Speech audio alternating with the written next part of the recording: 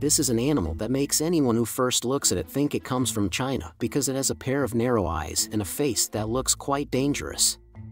This Tibetan fox is teased by many people that it has copies the entire Chinese face model to attach it to its body, but in reality this Tibetan fox is found throughout the Tibetan Plateau running through countries such as India, Bhutan, Nepal, China, meaning not only in China, they are also considered endemic animals in many other countries.